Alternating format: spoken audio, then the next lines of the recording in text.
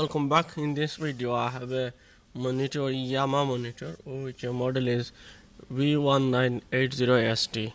So today I'm not changing stand, while it don't have any stand on it, so I'm not going to change it. So it has a BG and DBA port. So what happened with this monitor? Well, I'd like to show you today. This, as you can see, monitor has OSD locked. I'm gonna show you how you can unlock this. So whatever button we press is showing us OSD locked. So to unlock this, as you can see, is writing menu on there.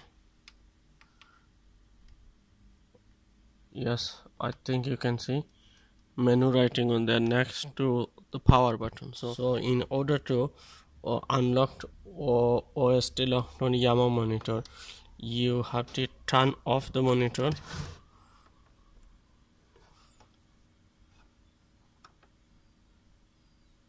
and hold menu button, and same time try to turn on the monitor.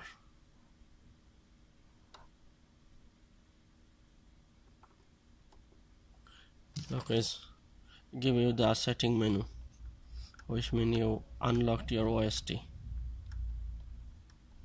Now you can do reset and brightness, set up everything to